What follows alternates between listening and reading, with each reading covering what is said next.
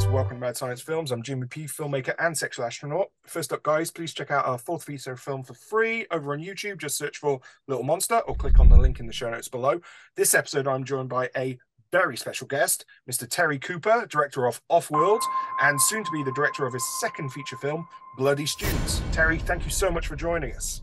Hello, and thank you for having me. Did you have much time for rehearsals and read-throughs with the cast? Yeah. But like I say, we had about a year between the coming up with the once we'd cast people, we had about a year between that and the actual starting of shooting, because we had some preparation to do and building sets and working out locations. But we had about a year, and the good thing about Off-World is the cast were really proactive. They were excited about the crowdfunding, which resulted in a decent return on the crowdfunding, and they really got into the thought of let's just do our best with this. So we had a couple of meetups. We occasionally drove out of Wales to meet up in someone's house to rehearse a few scenes, and it's always hard when you get together in person. It's always hard to focus on what you should be doing because people want to chew the fat and get to know, especially if you haven't met before.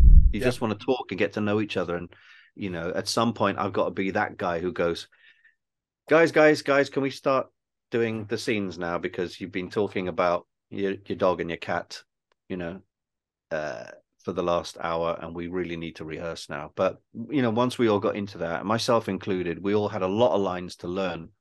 And, fair play, they did incredibly well. And the fact that when we got on set, most people knew the story inside and out and had lots of their dialogue already up here. And all they needed was someone to feed them the line to start that entire scene off back and forth. I mean, that saved our bacon more than anything, I think, because we were doing so many scenes. I'm like, right, we've done scene thing this morning, scene 15 now. Oh, this is the one where they walk from there to there and this happens. And they're like, yeah, I know what one this is. And then go. And then, because a lot of the crew were going, these guys are like almost not referring to their scripts. They're like, they've just got it. And I'm like, I know, we had a year to prepare. But you can have a million years to prepare. If your cast won't do it, they won't do it.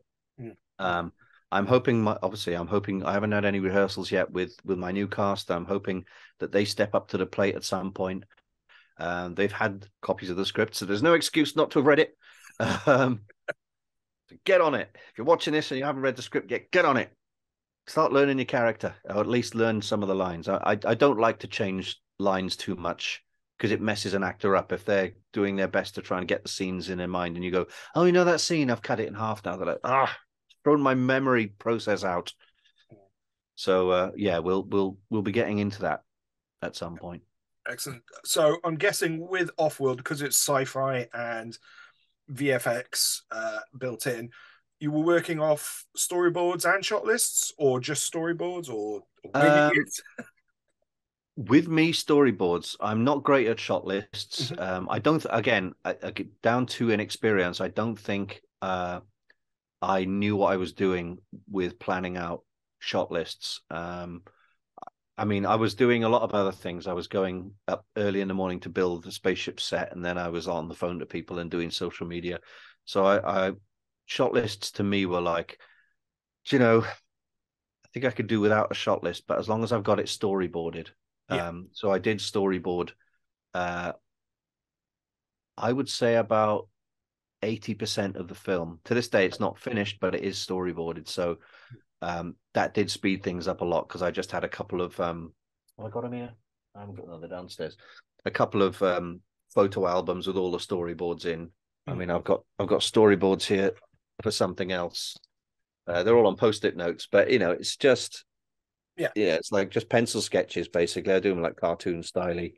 Someone's picking up the mail, and but the Off-World ones were not much different to this, but it gave people an idea of the shot, who's in the foreground, who's in the background, and the angle, and that speeded up quite a lot. So I want to storyboard Off-World a lot. I was just given 3 big Letraset storyboard pads, plus a storyboard notebook, a lot smaller, and I haven't drawn a single thing in there yet because I'm too busy doing everything. So I want a storyboard. I think what I'll do with this one is there will be shot lists because now I know why they're needed and how to do them. And also um with storyboarding, I think I've storyboarded the most difficult things. Yeah. Because if it's a talking head shot with just, over the shoulder, your standard coverage, the cameramen know what they're doing, the actors know what they're doing. But if it's a scene where someone's going to run from A to B, jump over a mummy, decapitate the mummy, wrestle someone else to the ground, and then catch a book, that will probably need some storyboarding and some pre-planning. I always learning every film. I mean, we're gearing up on our fifth feature, and we fully expect to learn a whole bunch of Yeah, you do. new I things. don't think you'd ever stop, would you? No. And also one of the reasons you don't stop learning on the next film is because you're never doing exactly the same thing. You're not doing.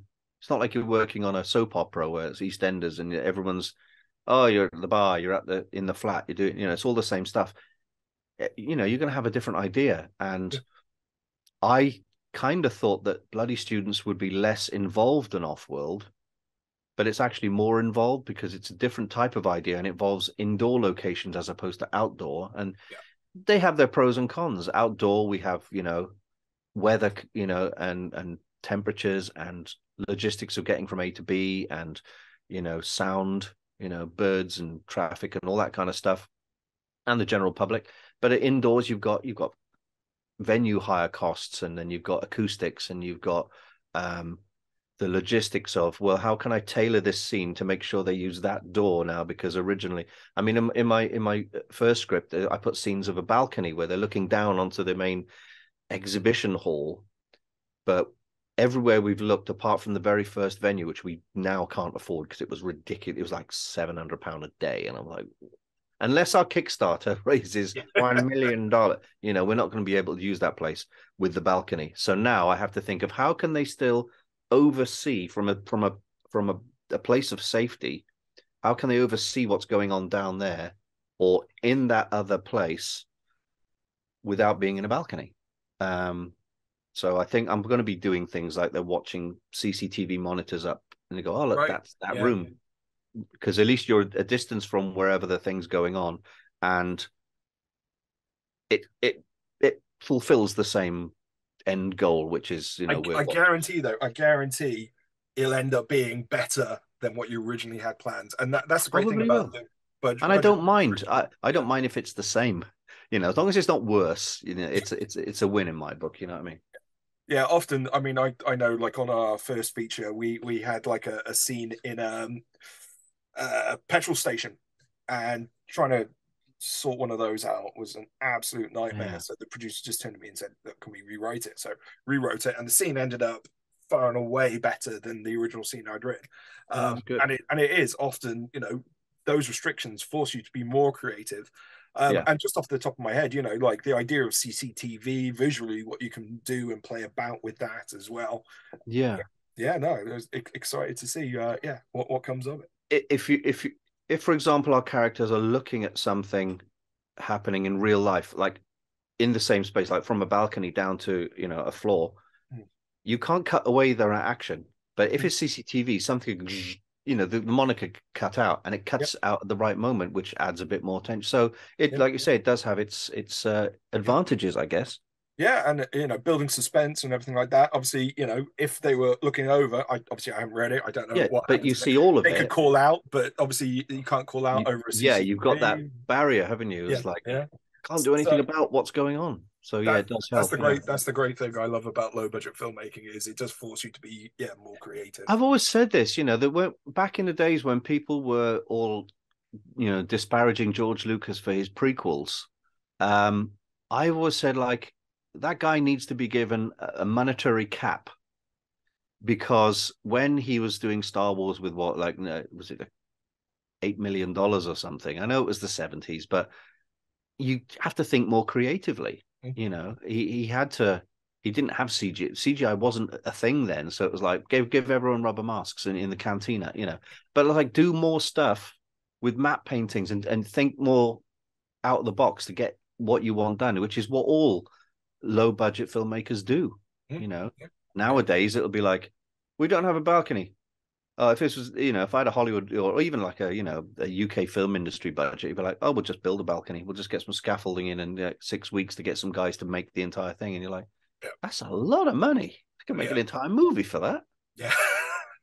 But coming up through the whole, zero budget, micro budget, low budget, and going through the things, hopefully, I'm fairly sure people like James Cameron, Ridley Scott, all the big names still bring a little bit of that indie sensibility. I mean, look at Robert Rodriguez, a king of doing it in camera and cutting corners and guerrilla filmmaking. They bring that with them. So there was that story about Ridley Scott when he had the landing legs of the spaceship on Alien, and they wanted the characters in spacesuits to walk past them, and they didn't make the landing legs big enough for scale. So they said, this ain't going to work. And Ridley said, put children in the spacesuits. Yeah. Bring some kids in. Yeah. So that way they're small. And it worked. There's just children walking around in spacesuits, but it makes the landing leg look bigger. And it's like, that's thinking outside the box, force perspective sets that don't need to go so far back. They just make it smaller as it goes further away. It's the basic role of the director is just problem solving. There this tend to be more problems on a low budget film, so a director's got to work harder. Oh yeah, exponentially more problems. And it goes back to the Edgar Wright thing. He said that he was on a set. He's very young at the time, and all the crew were a lot older and more experienced than him. And they were like, "Who's this? Little posh kid who's been given the job of director? Is he the son of the director general or something?" And he said, I had to be so on my game that the second I go, I don't know, they've got me, that I'm thrown to the wolves. So he said, I was super prepared every time. As soon as someone had a question, I'd have an answer for it. And they were like, fair play, he knows his stuff. And he said he got the kudos from the older crowd, the older crew and cast, because of that. And that's something that I didn't have back on Offworld. We got through it, but I felt like I'd stumbled blindly all the way through the film process and went, oh god, that could have gone better. But it is what it is. You learn, and your first film will always be that kind of experience, I guess. Yeah. Oh yeah, trial by fire. And again, I think that goes back to the point we were making earlier about number of first time directors who don't make a second film. Oh yeah, I mean, look, I'm as fallible and as prone to hissy fits as anyone. And not long after filming Offworld, the day after we wrapped, we finished on a Saturday night. That very night, when I got home, I didn't even have a shower. I was hit with stomach pains because I had like a gallbladder problem. I had like a gallstone. And if anyone's ever had that, basically it's a really dumb ache underneath your rib cage that gets worse and worse. It can either stop in about 2 hours or it can keep going for about 9 or 10 hours. And the pain, you can't get to it. Your painkillers won't touch it. It won't touch it at all because it's not in your stomach or anything like that. And the pain goes round your back and over your shoulder blades. And you're there, and nothing feels comfortable. You can't sit up, you can't lie down. And I had an attack of that. And that had been happening for a while, for like 2 years. And I was scheduled for surgery on the Monday morning. So I came Sunday night, I got home, racked in agony. Everyone else is like, oh, we're tired, but we made a film. And I'm like, I can't get any sleep because I'm in agony. And then Monday, I'm straight into hospital, sunburned, hair everywhere. I was like, I made a feature film 2 days ago. And I had an operation, and I spent the 2 weeks. You need to have 2 weeks in bed after that because you've got 4 or 5 holes where they've cut you open and pulled you out and put catheters in and stuff. And I was just not in a good place. I was like, that film killed me physically, emotionally, financially, everything. And I'm lying in a hospital bed, just in pain and everything else. And it's like, I could easily walk away from this film now, and I got into arguments with people. I mean, to this day, there are certain bridges that have been burned, people I won't ever speak to, let alone work with again. I'm not holding grudges in the case of, I'm not going to disparage anyone or name and shame or anything like that. It's just, that's an experience I don't want to repeat. It didn't work. You do your thing, I'll do mine. So but on the plus side, I've made a lot of friends, and you know, friendships have been tested ridiculously, good and bad.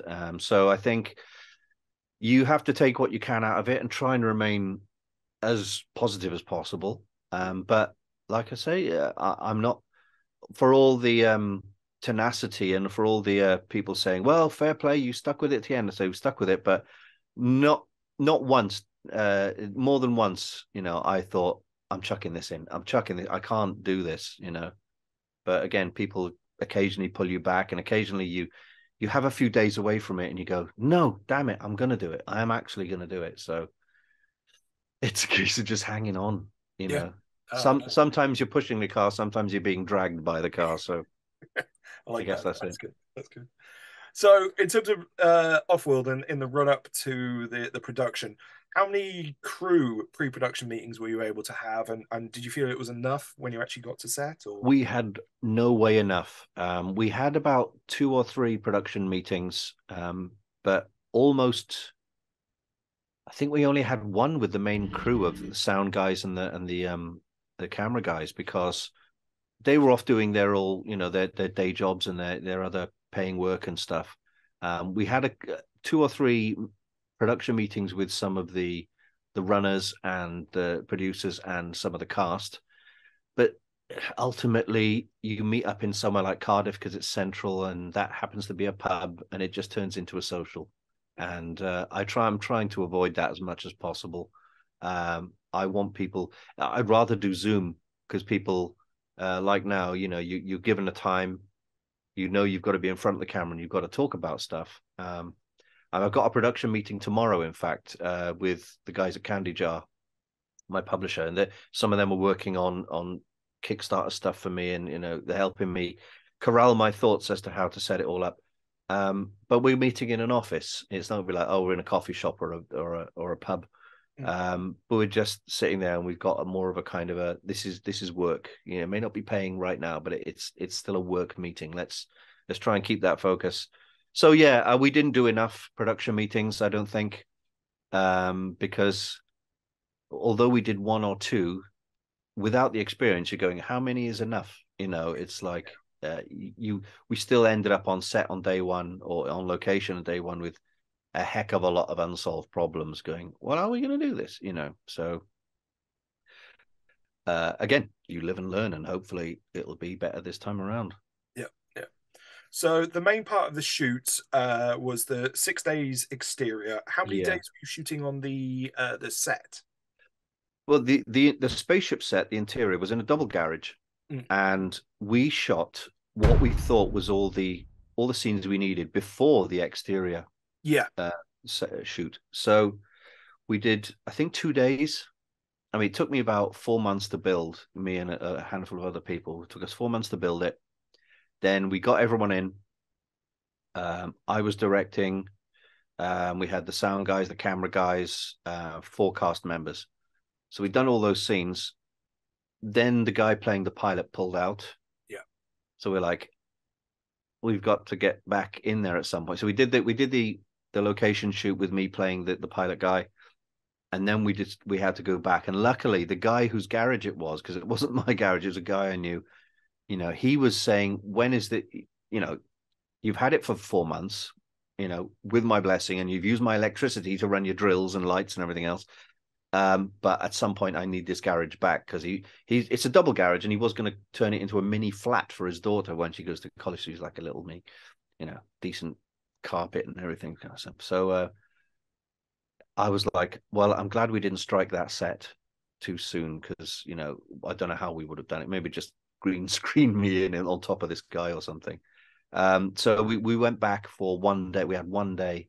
The set actually was in not great shape by the time we shot it, because most of the interior walls, it was all MDF, but we'd coated it with a really thin layer of EVA foam. Now this is like what they call funky foam, it's just like soft, yeah, spongy stuff. And we had this stuff that was a metallic gray, a really nice shiny metallic gray, and it looked like metal plate. So we were just we had a 5-6 foot roll of it, and it was a couple of 100 meters long. and we were just cutting the shapes out using spray adhesive, spraying it on the MDF, and then now it does mark when you put your fingernail on it or whatever, but generally it looked really nice. But because of the weather was so hot, that garage turned into an oven. It was cold in the nights, hot in the night, and all this foam stuff started like bubbling off and coming away from the MDF. So we were pushing it all down. You could hear it cracking and stuff. And we're like, oh, thank goodness, it's just about holding together for us to do one day of shooting all these internal flying the spaceship scenes. So thankfully it held up. And then we were going to strike the set that week, but Adam, our producer at the time, said, why don't we put a call out, see if anyone wants to buy it? I'm like, who's going to buy a giant MDF spaceship interior? But we put a call out, and we got a call back from a place in the Birmingham area called Grange Live Gaming, like a gaming venue, and they said, we'll do it. We'll turn it into a LAN place. We'll put monitors everywhere, and everyone can play LAN simulator games in this spaceship. So I was like, it's not in the best condition, guys. And they was like, no, we'll come down and we'll bring a van and we'll rip it to shreds. We'll take a load of photos first, because a lot of it was bolted to the walls of the garage, and screwed and all this kind of stuff. I was like, I don't know how you're going to get this to stand on its own, but they did it, and it lived there for about 2 years. And then I had another message from them saying they've sold it to another gaming venue down in the West Country. And that was 3 years later. So that ship's still living, I don't know what it looks like. If I can ever get the time, we'll pop around and see if we can see what our spaceship's doing now. Yeah, do it for the 10-year reunion. I know, imagine that. Oh man, it's not that. And the weird thing is, it's not that far off. 10 years. Yeah. For a sec, when you said it, I was like, yeah, I wonder where we'll be in 10 years. I was like, hang on, it's been 7 already. So bloody hell. Wow. So again, it's not typical for a first-time filmmaker to consider building sets, but obviously, there are a lot of spaceships lying around. Was that something that you were pretty confident about tackling? And is that something that you've got in the back of your mind for Bloody Students as well? With Offworld, building a spaceship set was not daunting in the slightest. Because I've worked on miniature props and sets for the stop motion place, and then I did some work in Pinewood and sets and props. So I'm not the best carpenter in the world at all, but I know my way around the tools, and I know what looks good. I know how to detail things up. So some of the cast were like, we've done an Offworld behind the scenes making of documentary, which is longer than the movie itself. Weirdly, it's got all this like footage, and the cast are going, and like Amy Rowlands was saying, so I get this phone call and they say, can you come up to film in the spaceship set? I'm like, yeah, it's going to be what, just some paper on the wall or a green screen. She goes, and I walk into this garage, and I'm walking onto the bridge of a spaceship with working lights and levers and seat belts. And she's like, they built a spaceship in a garage. And it was just like being on Star Trek or something. And I was like, I forget how exciting that is to some people, especially when they've got a physical space to act in, rather than sit in this chair with green behind you and pretend you're flying, And it did look really nice. And that didn't worry me. And now with Bloody Students, the problem with trying to find a venue is it's got to be a venue that looks like it could be a museum. And not every hall. I mean, I was going to get a local community center which just got 4 walls and a roof and a floor, and I'm like, well, we're going to need exhibit stands, and we're going to need like certain corridors. We even need an elevator, like a lift with working doors. I thought, I have to build all this, and it didn't scare me about planning it and designing it, but I did have people say to me, can we find a place that we can dress up a bit better rather than having to build, lots of flats with wood and all this kind of stuff. And I think I bowed to their advice there, because it's a case of like, it may be okay, but I don't want it to look too B-movie, low budget, whatever. I don't want walls wobbling. Ed Wood, I slammed the door and the wall moved, but that's what would happen. He's a giant guy, it's like, okay. So there will be little bits of set building done, not too much. But I mean, downstairs now, I'm starting to build plinths, which are about 1 meter or so tall, and they're just square white boxes, basically about 1 meter tall, and we're going to put clear acrylic boxes over the top. So I find anything interesting, like a statue or a vase or something, and I'll put the plastic over the top. And we'll have a number of plinths that we can move around. It's like modular, so you can kind of put two plinths together and put something long on it, or you can, when you change your camera angle, you just move the same plinths over there with a different thing on top, and it looked like a populated museum. It's going to be the most permissive, trustworthy museum in the world, because there isn't going to be that much behind glass. So, I mean, even if you're buying cheap clear plastic, it's not cheap. So I can't afford to have an entire wall of, 8-foot sheets of clear plastic with things behind them like you'd find in a museum, which would be glass, like cavemen and suits of armor and stuff. They'll just have to be out there and probably with a rope just in front of them and saying, please do not touch. So it's like the most trustworthy museum where they trust everyone not to, don't nick anything. I know this is a Fabergé egg, but we haven't got enough glass around it. So just don't touch. Look what happened to the Mona Lisa, So on Offworld, and obviously planning ahead then for bloody students. In terms of, did you have like a VFX consultant on set while you were filming, for like the displays and the monitors and everything like that? Or did you have enough knowledge that you kind of knew in terms of markers and everything what you had to do? Yeah, well, I basically had to keep in mind what was going to happen with it. We did have some green screen around the spaceship set, so we can comp in or at least separate those elements to put the stars flying past and stuff. But our effects people, there was Sam Lewis Day, who was down in Cardiff. She was a student. She didn't come up to set. Gareth Wood is in Sheffield. Adrian Sace is outside Birmingham. So they couldn't come down to do all this. So I basically made copious notes, and I got screenshots and drew on the screenshots and photoshopped stuff together and said, well, this needs to be here. And some of the things, like I say, some of the effects guys would just suggest things to me. So originally I was just going to have black squares in front of everyone. And then when you got like an over the shoulder shot, that would be a black square with some white crosses on it, and we'd comp in, some graphics. But Gareth Wood said, why don't we just have the holographic ones that float in front of you, just transparent, but you can see all this animated. I was like, can you do that? So I can do that. How much camera movement have you got? I'm like, almost none. It's almost completely locked off. He goes, even better, and he also did things that I didn't even ask for, which was subtle, but they worked. I mean, I'm in the spaceship, whatever, and behind me at the back wall, I put in some of these, where are they?